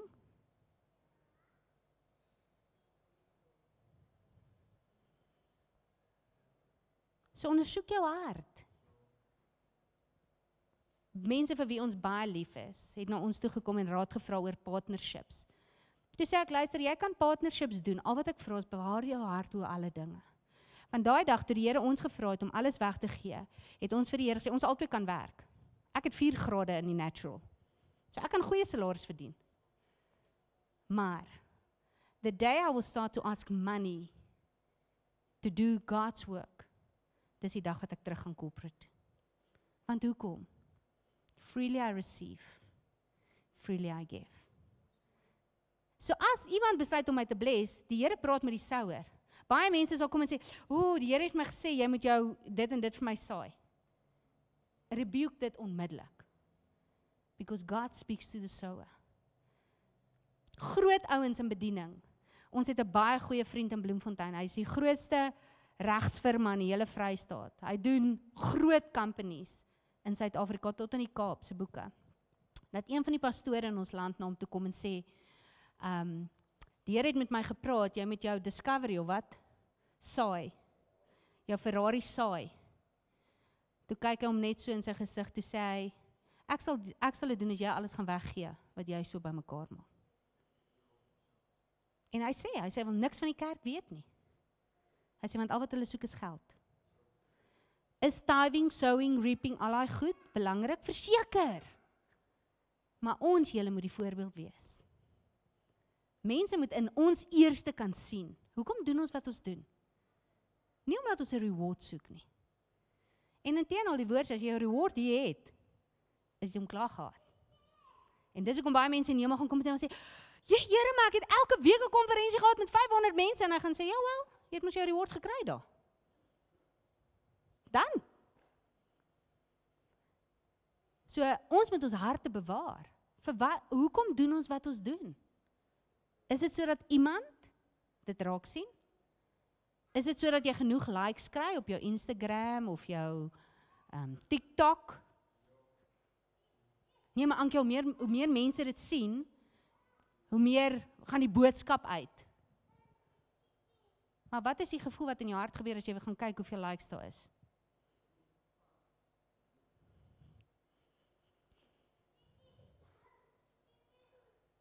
Iemand sê nou dag vir my, ja, maar die Here het nodig dat ons hierdie goed doen. Toe sê ek, die Here sê, al bly julle stil, sal die bome dit uitskree en die klippe. Ons het te veel entitlement, wanneer dit kom, by die dinge van God. It's His kingdom, it's His will. Wat wil hy doen? En al wat ons hoef te doen, is om in gehoorsaamheid te loop. So ek wil hê, ons gaan in Matteus 5, wil ek hê, die Beatitudes dink ek ons almal ken. Want dis daai wat in die naam van God, wat Elia gesê het, wat hy gesê het, in the name of the Lord, met God se karakter, en God se autoriteit, en om hom alleen te vereer. Daai 12 stene, wil ek hê ons moet gaan kyk by Matteus, hoofstuk 5. En ek het 'n paar goed neergeskryf, wat ek nou met die skool deel, of met Fire and Rain, maar dis net 'n begin julle, oor hoe hou ons altare reg? Hoe maak ons seker? Ons kyk gedurig, hoe's my karakter nog? Is ek nog op die regte pad? Of begin ek doen wat ek doen, want daar's 'n need, of daar's 'n groep, so nou hou ek maar aan wat ek doen. En een van die eerste goed wat Jesus hulle geteach het, is to be poor in spirit. En dit beteken nie 'n lack in the spirit nie. Dit beteken absolute afhanklikheid van die Heilige Gees. Om net te doen wat hy vra jy moet doen. Nou kyk, ek dink daar's baie programme wat onmiddellik gaan stop.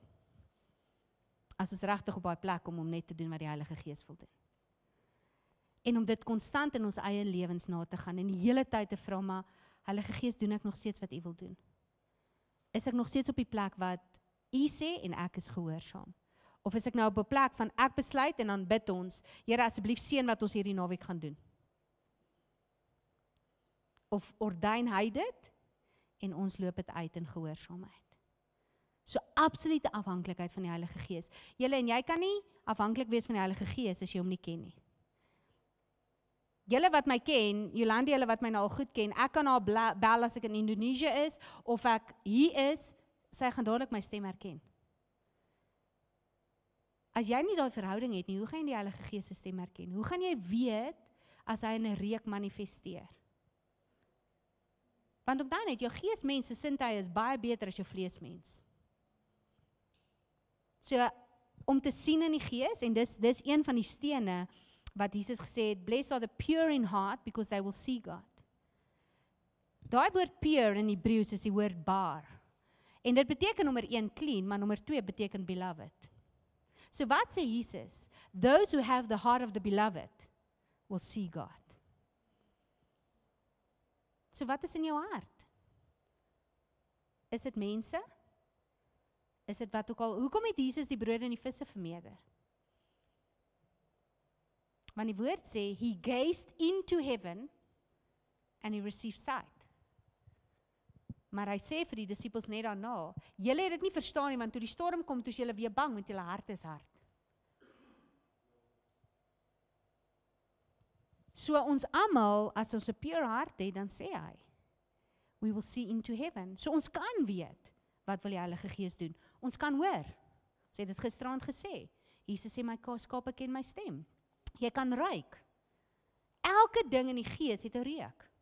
Goed en sleg. Ek sal nooit vergeet nie, ons toe ons, een van die oorde in Bali, die eienaars is goeie vriende van ons, en hulle vra vir ons om die oord asseblief te gaan skoonbid. En ons loop, en ek hoor seentjies skree julle, maar soos wat ons praat. En die Heilige Gees sê vir my, ek moet asseblief bid teen die spirit that sodomized them. En ons bid. En die vrou sê vir my, Ankia, maar wat hoor jy? Ek sê, hoor julle dit nie? Hoor julle nie die seun skree nie? Sy sê nee, en haar man sê toe, do you know that the field across belongs aan een van die sultans in Malaysia? En wat hy doen is, hy bring 'n klomp geld vir die arm village kinders, en dan so met die sodomiseer hulle. Ek kon dit nie weet nie. Dit het niks met Ankia te doen nie.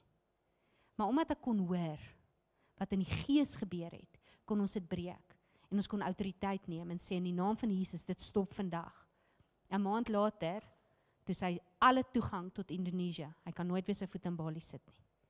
Nou moet ons bid dat hy by Jesus uitkom, dat hy dit nie net op 'n ander eiland gaan doen nie.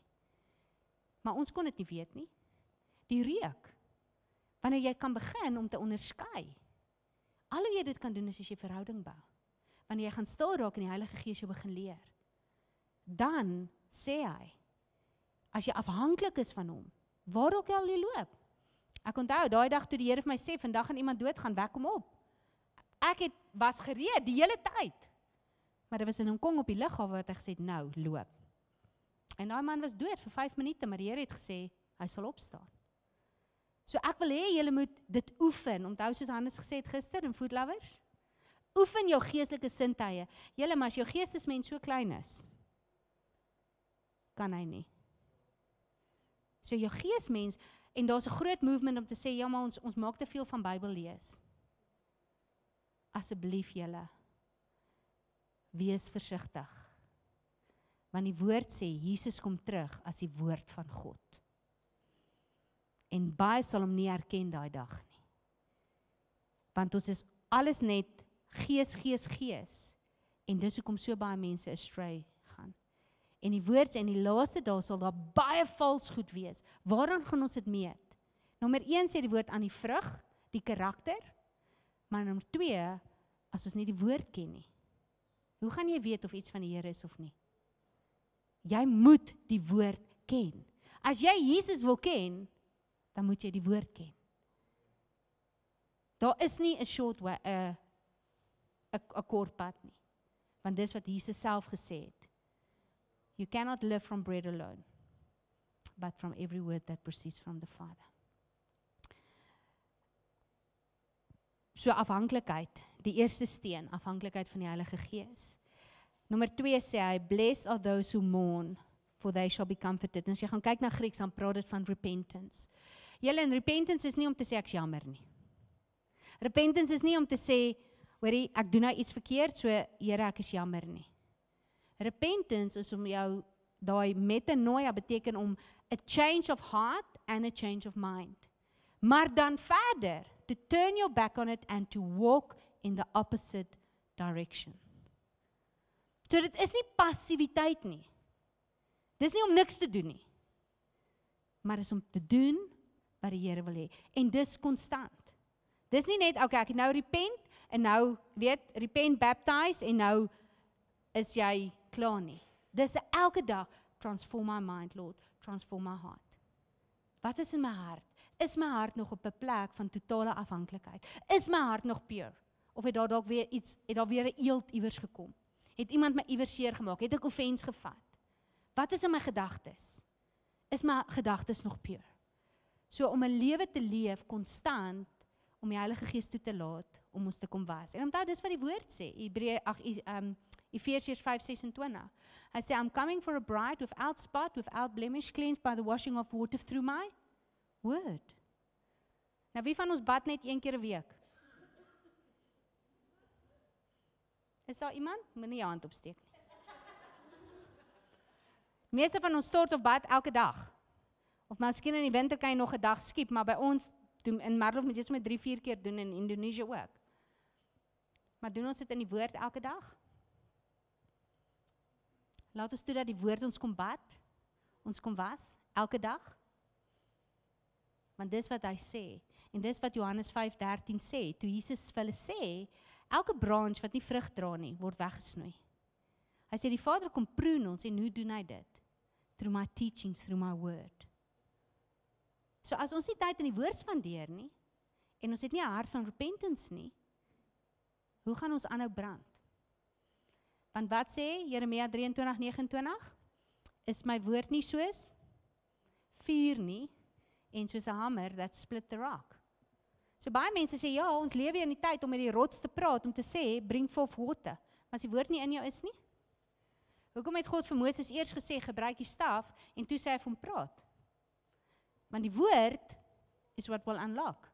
Die woord is die vuur. So as jy vuur wil wees konstant, maar daar's geen woord in jou nie, the word is fire. Dis wat die woord sê, dis wat Ankia sê nie. Jeremia 23:29. So if you want to be a fire constantly burning, dan moet die woord in jou wees. Die volgende sê hy, nommer 3, blessed are the meek, of gentle, of kind, for they shall inherit the earth. Daai inheritance is nie net die natuurlike goed nie. Maar daai inheritance beteken van siele vir die wêreld. En ek glo, jy wat daar heel agter sit, voor met die babietjie, so net voor jou, yes, wat is jou naam? Marius, ek ervaar regtig dat die Here nations vir jou as inheritance wil gee. Regtig nations in terme van siele, en dis daai skrif wat daaroor praat. Hy sê, ask of me, and I will give you the inheritance of nations. En nations is nie net, jy gaan fisies na nasies toe nie. Maar julle, as jy nie eers oor 'n nasie kan huil nie, en kan bid nie, hoekom wil jy daar gaan bedien?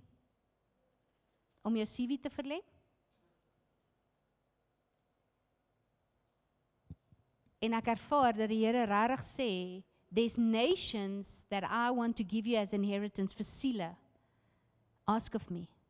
En die Here gaan dit vir jou begin wys.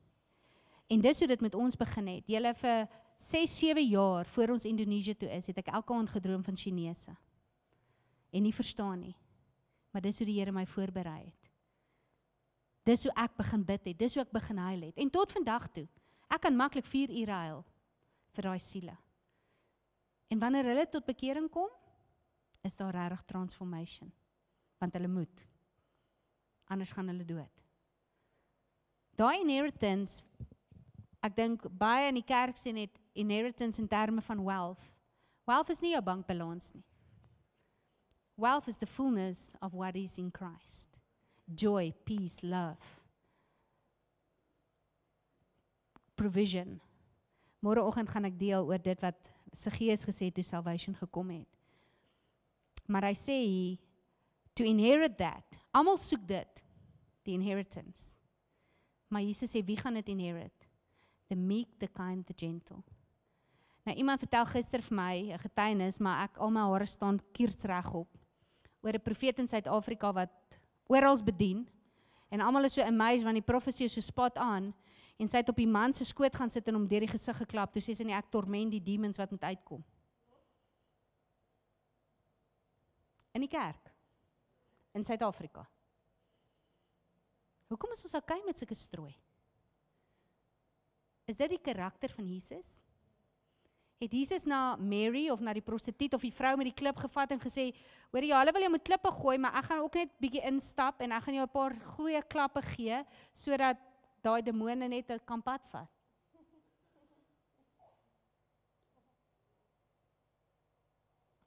Die woord sê, we have to be kind, we have to be gentle. Nie net met mekaar nie, maar wat beleef die ou daar buite, wat jou grensloos irriteer in die kantoor? Wat beleef die ouens wat elke dag oor jou skinder? Die een wat jy eintlik vermy. Is dit waar ons gentle and kind and meek is? Want dis wat Jesus geteach het. So dis nommer 4, nee. 3. Nommer 4.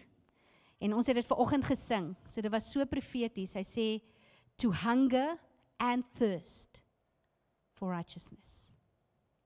Nou righteousness alleen kan mens 'n hele dag oor teach. Maar righteousness is the right standing with God and the character of God. En hoe kan ons die righteousness van Christus wees? Dis net deur die bloed. En ons gaan vanmiddag die bloed doen. En weet julle, as die bloed van Jesus vir jou werklik 'n openbaring word. 'n Volle openbaring, nie 'n sakrament wat ons doen in die kerk nie 'n religious aksie nie. As dit vir jou 'n volle openbaring word, julle, dan kan jou lewe nooit weer dieselfde wees nie. Nooit weer dieselfde wees nie. Omdat dit totaal en al transform. Welkom Sean.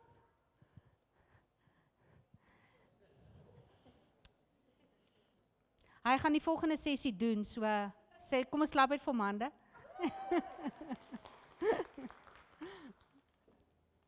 Gaan dit goed? Amen. Dan is dit goed. Maar Jesus sê hier vir hulle, hy sê nie net desire righteousness nie. Hy sê hunger and thirst. Is dit hoe ons leef? Of kom ons by 'n plek that we hunger and thirst for the things of God. Want die woord sê, we are the righteousness of God through Christ. Christ is our righteousness. En ons het dit vanoggend so gesing, en ek hoop regtig dit was elkeen van ons hart, om te sê, as ons na u toe kom, is dit nie vir wat u moet doen nie. But it's for you. Because we hunger and we thirst. Maak nie saak hoe u my gebed beantwoord nie, dis okay. Maak nie saak wat volgende is nie, dis okay. Because all I want is you. This is what I hunger and thirst for. To constantly be in right standing with you, Lord. En hoe kan ons in sy teenwoordigheid inkom? Dis net deur die bloed van die lam. Niks anders nie. Daar's nie resepies nie. Daar's 'n groot movement, hulle betaal $5,000 'n naweek en hulle guarantee hulle that you will enter the throne room. Mense betaal dit julle. Hulle is desperate for manifestations. There's only one way. A pure heart and clean hands. So, een van jou stene op jou altaar moet konstant bly. Am I still hungry? Am I still thirsting for righteousness? Want wat sê Matteus 6:33? Seek first the kingdom and his righteousness. En ongelukkig julle, is daar baie goed wat vandag in die kerk gebeur, wat nie meer righteous is nie. En omdat ek praat nie van kerkdenominasies nie, ek het vir julle gesê gister, ek praat van ons, mense. Nommer 5. Blessed are the merciful, for they shall obtain mercy. Is dit iets wat ons leef? Is dit iets wat ons wys vir die wêreld daar buite? Voel hulle dit? Compassion is die ander woord, wat dit beteken in Grieks. Dit wat ek nou gesê het. Is dit waaroor jou gebed en jou worship gaan? Is dit wanneer ons vir Middelburg bid? Is dit wanneer ons intersessie doen? Is dit wanneer ons vir die last bid? Is dit van 'n plek van compassion?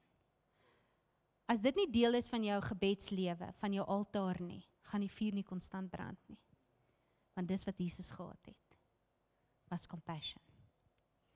Die volgende een, the pure in heart, wat ek nou al gesê het. En dit beteken nie net jou hart is skoon, suiwer motiewe nie. It's the heart of the beloved.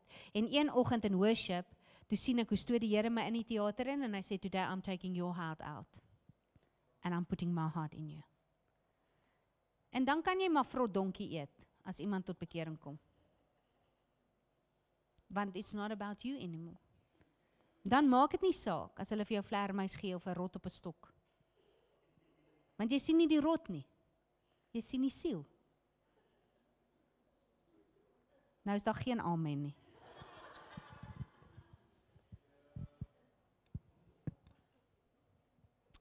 Maar wat is in ons harte? Is it truly the heart of the Father? En weet julle, wanneer jy so na mense begin kyk, as ek na iemand kyk, sien ek nie meer die uiterlike nie. Ek sien nie dit wat die mens sien nie. Ek sê, Abba, wat is u storie wat u oor hierdie persoon geskryf het? Wat is u hart vir hierdie persoon? Want dis hoe Jesus na mense gekyk het. Dis hoekom hy vir die vrou kon sê, maar ek gaan nie ook nie met 'n klip gooi nie. Maar gaan in Sondag nie meer nie. So wanneer ons mense bedien, wanneer jy, en dis hoekom julle meeste van die tyd bid ons nie eers meer vir die siekte nie. Want die oomblik wat jy oor iemand begin bid en God se wil verklaar, dan moet die siekte in elk geval gaan. Because he is the God who takes all diseases away. So, om regtig konstant ons eie harte te gaan toets en jouself die vraag te vra. Do I still have the heart of the beloved? Wanneer ons moeg raak en ons raak nie lus nie en dieselfde tannie kom vertel vir jou van haar seun 30 keer, het ons nog dieselfde compassion? Of het ons net compassion vir die lekker goed? Vir die signs, die miracles, the wonders. Die volgende een, hy sê, blessed are the peacemakers and peacekeepers, for they shall be called sons of God. Dis maklik in die kerk, nê?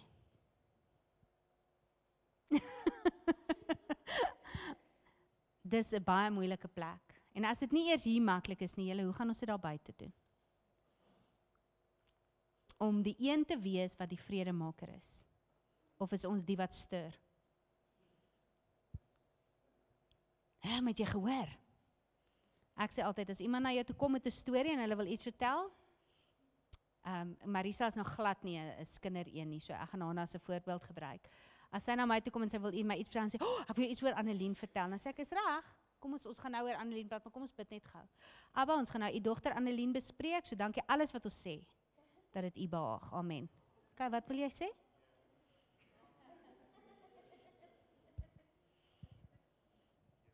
Nee, toe maar, dis okay.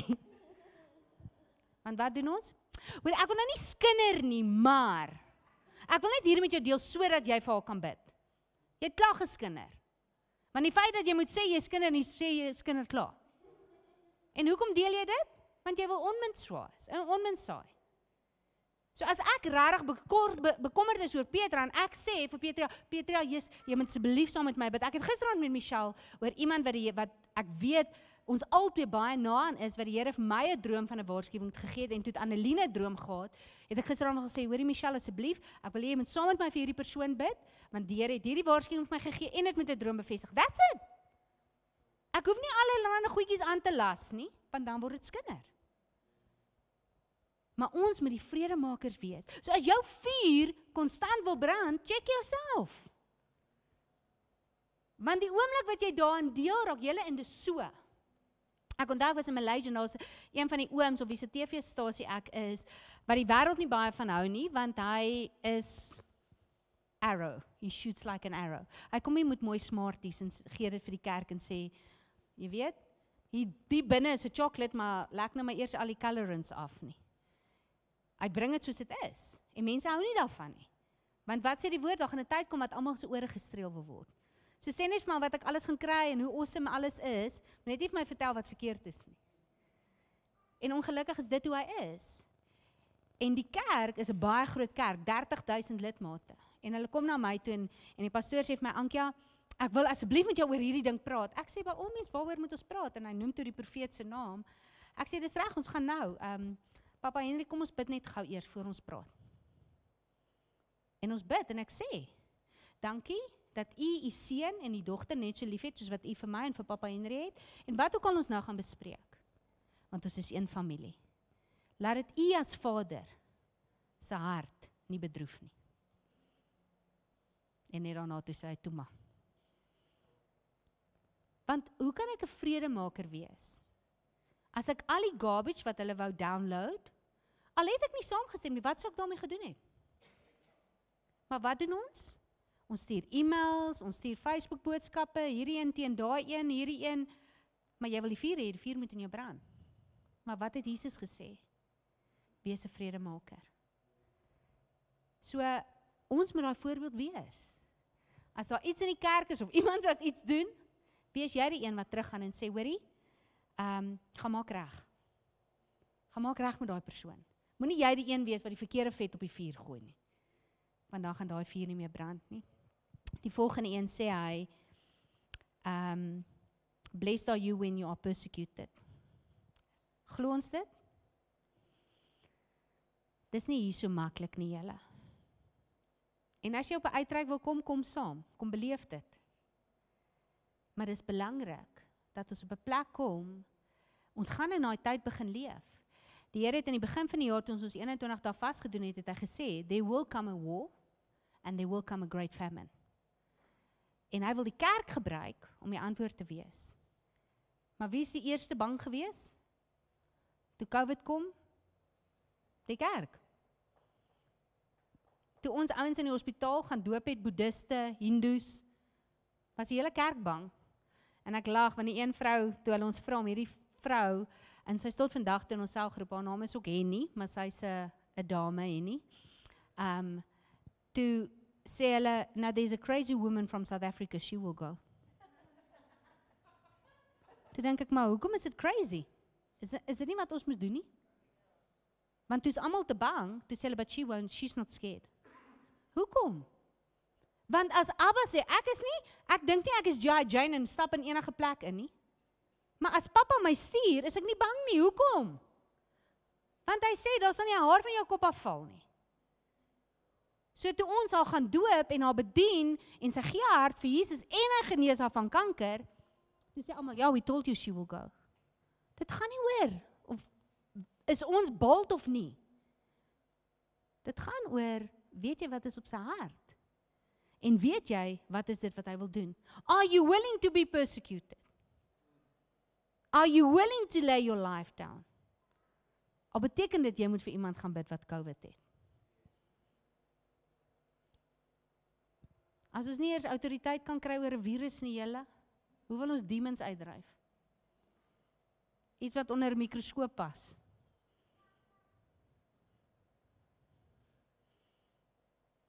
Het die woord nie gesê, nothing shall by any means hurt or harm you?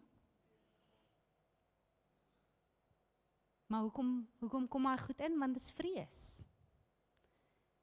En weer eens, ons almal gaan op 'n stadium en ons storie klaar geskryf. So as myne nou geëindig het met COVID, dan was my storie klaar. Onthou julle toe Jesus op die storm was, en dis een van die hoofstukke verder in Matteus, wat het hy gedoen in die storm? Hoekom het hy geslaap? Want hy geweet, sy einde was dit 'n storm of 'n kruis. Hy het nie nodig gehad om te vrees in die storm, dat, die disippels het gesê, gee nie om dat ons vergaan nie? Hoekom is Jesus nie bang nie? Want hy het geweet, niks kan my lewe steel nie, want ek moet op die kruis my lewe gaan neerlê, en ek gaan opstaan. En omdat ons nie weet wat staan in die hemel geskryf nie, word ons soos 'n riet heen en weer gewaai. Elke dingetjie wat kom vrees. En is tyd dat ons weet waarvoor om te staan en dat ons nie bang is. Hy sê hierso vers 12, rejoice and be exceedingly glad as jy gepersecute word. Kry ons dit reg? Is dit exceedingly lekker?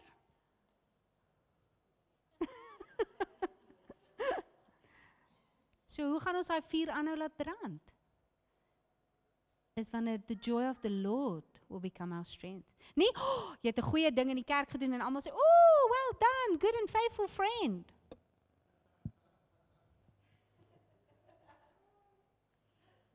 Maar ons kan kom by die plek waar ons hoor, well done, good and faithful son and daughter. Die volgende een is the salt and the light, wat ons nou oor gepraat het. En julle, dit is vir my regtig belangrik, dat die kerk dit begin sien, that we are the light. Dat dit nie net meer iets is wat ons lees in Matteus 5:14 nie. Dat ons dit begin sien in realiteit. dat ons daarin begin loop. Want dis wie Christus is. En as ons die vuur is dit wie ons is. As ons elkeen 'n vuur word, is ons lig. En kan die duisternis dit nie stop nie. En dan ene, wat nou nogal so moeilike een is, waarvan nie almal baie hou nie, is waar hy sê, murder begins in the heart. As jy angry is vir jou broer, en jy snou mense name toe, selfs al begin dit net in 'n gedagte, in jou hart. Hoeveel van ons sukkel nie met dit nie? Dit is maklik om die regte goed te sê partykeer, maar wat is in ons hart en ons gedagtes? En om daai gedagte onmiddellik gevange te neem. So purified thoughts and purified words. Om regtig die Here te vertrou. Om jou gedagtes en jou hart in lyn te hou. En dan in Matteus 6 praat hy van, of nee, nog eers aan die einde van Matteus 5 praat hy van love your enemies. Bless those who curse you. Nou, ek weet nie wie van julle was al deel van 'n Heavenly Courtroom session nie. Baie keer van die goed wat vandag in die kerk gebeur, is the accuser of the brethren, is nie meer die duiwel nie. It's each other. En hoe kan ons God se vuur laat brand, as ons begin kus? Deur gebed. Die grootste witchcraft vandag, is nie die ou wat die dolle sit daar buite gooi nie, dis in die kerk. Derek Prins sê nou die aand, luister ons beroemde team, luister 'n ding en hy sê, witchcraft is to get people to do what you want them to do, when the Holy Spirit is not the one asking them to do it. Ouch. Ja, maar Ankia, dis 'n goeie ding. It's witchcraft. Dis wat die woord sê. All rebellion. So if it's not from God, die woord sê, let your yes be your yes and your no, everything in between is from the evil one himself. Iemand deel met my 'n ding laasweek en hy sê nee, sy was by hierdie ding en sy wou bloot net skriftuurlik. Sy het nie eers die persoon se naam genoem nie. Sy het net gesê, Ankia, is dit skriftuurlik om met God wels te maak? Wat sê julle? Wat sê die woord? Mag ons dit doen, ja of nee? Wat het Jesus gesê? Hallo? Wat sê die woord oor making a vow? Ok, maar jy gaan dit nou sommer vanoggend in Matteus 5, 6 en 7 lees. Jesus het gesê, moenie 'n vow maak nie op aarde nie in die hemel nie. Want dan sê hy, let your yes be your yes and your no, everything between is from the evil one. So as iemand dit van 'n pulpit af teach en sê, jy moet vows maak en dan gaan God move. Is that from God or is it from the evil one? So as jy nie die woord ken nie en jy weet nie wat die woord sê nie, gaan jy daarmee agree, want dit klink goed. Dit klink spiritual. Maar hoe weet ons wat is God se karakter? So al hoekom sy my gebel het, sy het my gesê, Ankia, ek het nodig om te weet, wat sê die woord? En ek het vir gesê, wel, kom ons lees gou saam. Dis soos toe ons hier in Middelburg gebly het, en onthou julle op 'n stadium hier op die sirkel, was daar 'n klomp kinders dood, hierso, waar ons nou hier, op pad Kanonkop toe. En die een middag, toe is daar weer 'n seun in 'n motorfietsongeluk. En 4 van die jong mense uit HTS kom na my toe, om saam met hulle te bid, want dit was die een meisie se vriend.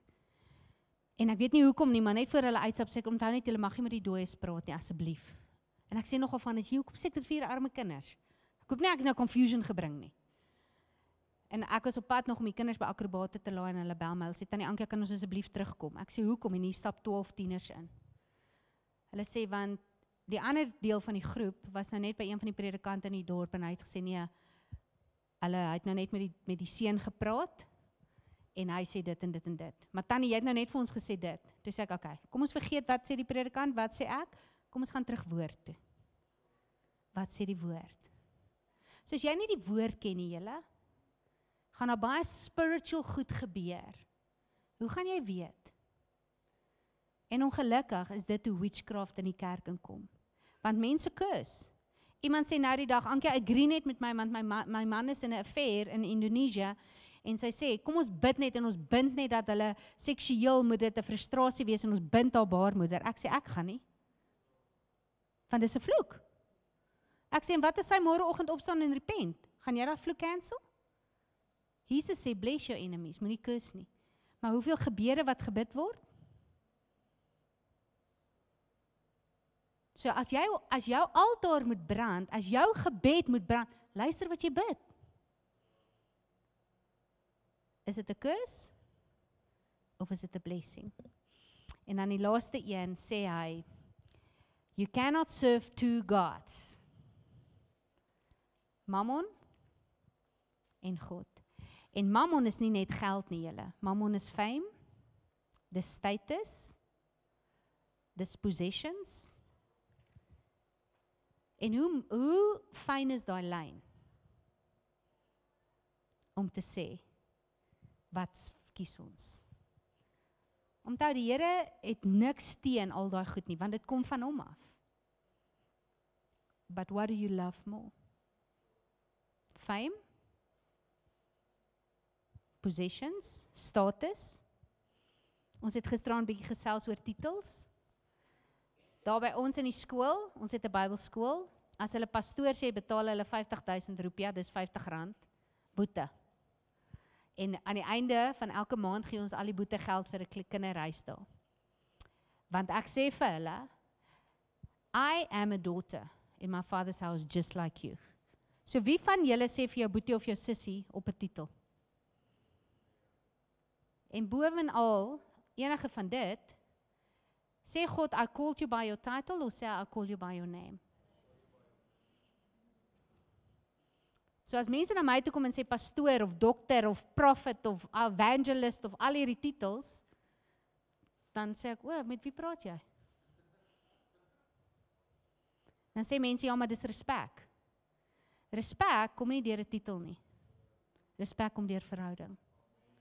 Jy kan vir iemand sê, u edelagbare. Dit beteken nie jy het respek nie. Hoekom respek? Deur hoe jy iemand bedien. Hoe jy iemand druk. Hoe jy iemand liefhet. Hoe iemand na jou kan kyk en sê, maar elke keer as ek jou sien, sien ek Jesus. En daarmee sê ek nie, asseblief, julle mag nou nie meer vir Jan sê pastoor nie. Ek praat van my eie lewe. 'n titel gee jou nie autoriteit nie. Dit gee jou nie 'n status nie. As jy gaan kyk na die ouens wat die Here kragtig wêreldwyd gebruik. As ons kyk na Heidi se lewe. Meeste van julle weet seker van Heidi Baker. Ek weet nie of julle weet nie, maar voor sy al hierdie goed begin gebeur het, 26 jaar terug, is sy uit Indonesië gedeporteer, omdat sy op die straat geslaap het, en die mense bedien het. En as 'n moslemland het hulle haar gedeporteer en gesê, jy kan nie. Vandag moan mense omdat sy vliegtye en bote kry, en mense het hulle monde vol, maar loop hulle saam in Mosambiek, daar waar hulle vir 2-3 jaar net moes piesangs eet. So mense soek die glory deel, maar as jy bereid om haar pad te stap. Almal wil latch en sê, maar ons soek dit ook. Ons wil ook sien 'n hele village kom tot bekering. Ons wil ook sien die rubies kom uit. Maar wat van die 20 jaar wat sy gestap het, in humbleness, in karakter, om faithful te wees, toe daar niks anders was om te eet as 'n piesang wat groen is nie. Maar dit wil ons nie hoor nie. Ons soek net die miracles, die signs en die wonders. So ek wil julle vra, voor ons nou gaan tee en koffie drink, as jy na jou eie stene kyk, en daar's baie goed nog in Matteus 5, 6 en 7 wat jy kan byskryf, is al daai stene in plek? Hoe lyk dit? Is party van hulle dalk in die helfte gekap? Is daar dalk party van hulle wat heeltemal uit is? Want ons bly mens. En wat van dit is daar, sodat die vuur konstant op ons altaar kan brand. Dat wat ook al die Here deur ons lewens gaan doen, want julle, hoe meer Christus in jou lewe, alles word, en dis wat Johannes gesê het, the more I want Christ to increase, I have to decrease. Hoe meer ek sterf, hoe meer sy karakter 'n realiteit word, hoe meer sal daar miracles, signs en wonders in jou lewe wees. Mense vra Ankia, hoe gebeur dit dat 'n dooie opstaan? Dit gebeur as jy bid in die naam van Jesus. That's how. Maar die ander 300 dae van die jaar, hoe loop jy? In sy karakter. Na sy beeld en na sy gelykenis.